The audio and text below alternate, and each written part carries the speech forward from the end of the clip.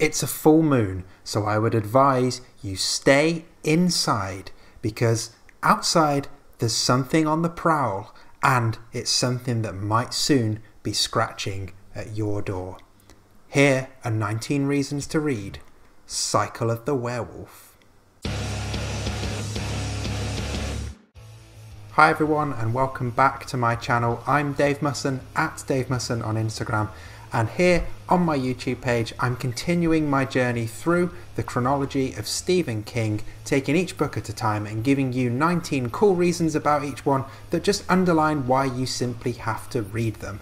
If that sounds like something you'd be interested in more of, do feel free to check out the rest of my videos on my page and go ahead and subscribe too so you don't miss any future ones. There are plenty of book episodes here already and a few specials too, including my recent Ultimate Guide to the Dark Tower. In this video we're on to King's second book of 1983, Cycle of the Werewolf. It's a tale of a quite terrible year for the little Maine town of Tarker's Mill. So without further ado, let's jump into those 19 reasons to read this book, and as always there is a potential for a few spoilers ahead. So one of the most fascinating things about this book is that it started life as a calendar. No, really, a calendar. King was approached by the young publisher Christopher Zaviza at the World Fantasy Convention in 1979, pitching him the idea of teaming up with illustrator Bernie Wrightson and King writing a short vignette to accompany every illustration that Bernie did. King, who was drunk at the time, liked the idea, and his mind immediately jumped from calendar to lunar cycles to, obviously, werewolves, and from that, Cycle of the Werewolf was born. Not only did the concept of the calendar story idea appeal to King, but so did the possibility of working with a smaller publisher. Just like he would later work with Hard Case Crime for a few books, he saw this as a way of keeping himself grounded, because he was already getting embarrassed by just how many books he was selling so early in his career.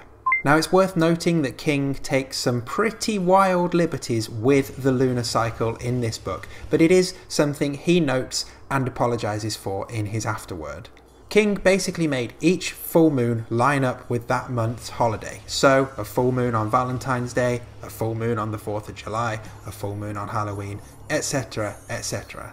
It was something that he said was just too great to resist. And it works. So this was initially slow work for King. The 500 word limit for each vignette, which might have seemed like a good thing, actually he soon found stifling. And the first few parts he just wrote here and there. The April section was done while on a flight that was supposed to be taking him on holiday to Puerto Rico, but ended up having to go back to New York.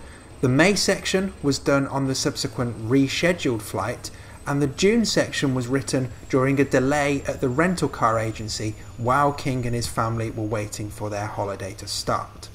But even at that point, with half of the story done, it felt pretty dead to King.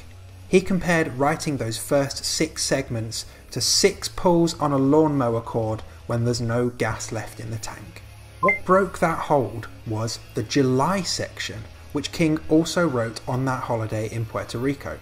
So the July section tells the story of Marty, our protagonist, and how he ends up surviving an attack from the werewolves during his own illicit 4th of July celebrations, because the town's celebrations have been cancelled because of, fucking werewolves, and how Marty manages to injure the werewolf and escape with his life. King completely blew the 500 word limit in the July section, but he did not care a bit. He had finally found his groove.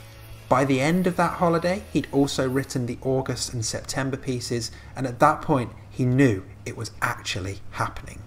This was also the point where King realised he had to break it to his publisher that the calendar idea was, well, not going to work. Were they disappointed? No, actually. They seemed pretty pleased. It was almost like they wanted Stephen King to write a book for their tiny little publishing label all along. And who wouldn't want Stephen fucking King to write a book for their label? So it was first released as a limited edition hard copy in 1983, and each copy sold for just under $40. There was also a deluxe edition which was signed by King and Bernie Wrightson and was limited to 350 copies, 100 of which also included an original pencil sketch done by Wrightson and a separate portfolio of his work. I'm guessing those ones were expensive. So King never actually wanted this to be republished, but yeah, as if that was going to happen. It eventually got a trade paperback release in April 1985, and then in October of the same year it got another release where it was bundled together with the screenplay for the movie Silver Bullet, which is based on this book, and was released under the title Silver Bullet. Okay, let's jump into the book itself. The story is pretty cool, and I'll come back to that later, but oh god, do we need to start by talking about the illustrations from Bernie Wrightson. They are amazing, and they're so amazing that I'm going to give up a chunk of these 19 reasons simply to show you them. So I'm going to pick out some of my favourites, starting with, for this one, January, April, May, and my favourite, June.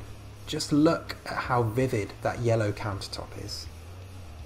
He also did some amazing landscape scenes in black and white for each month, which are bleak and beautiful. I want to show you a few of those right now, starting with August. And while we're here,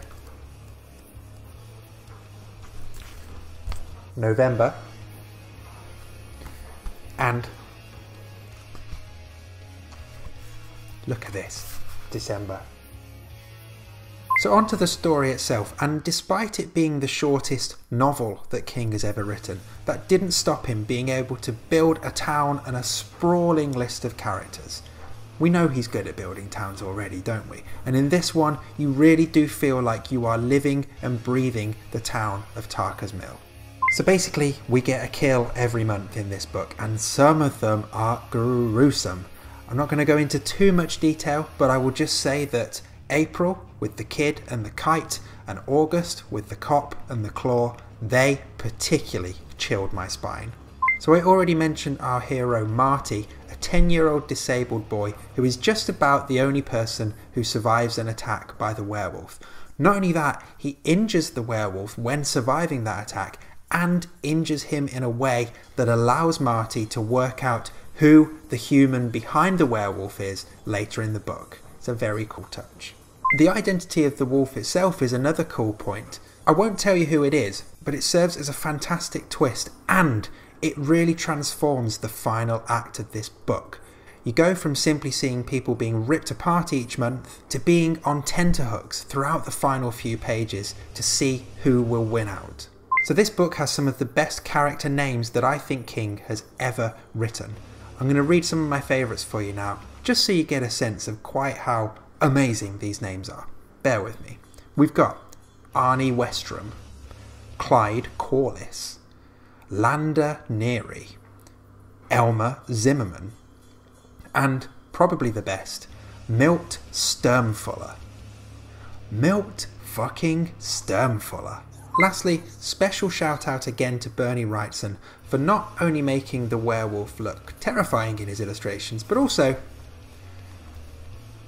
giving him a damn peachy booty. Stupid sexy werewolf. There we go, 19 reasons for you to read Cycle of the Werewolf. Let me know what you think in the comments, and do make sure you subscribe so you don't miss any future videos and the potential for more werewolf booty. I think you'll agree that this one was short, sweet, and surprisingly sexy.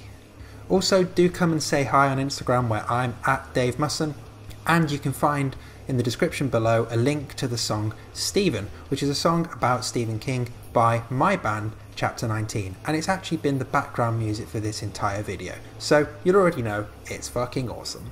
You can find links to listen to it on Spotify, and also check out the video elsewhere on YouTube, which was a video we made that features more than 60 references to different King works over the course of the video. Why don't you go and see how many you can spot.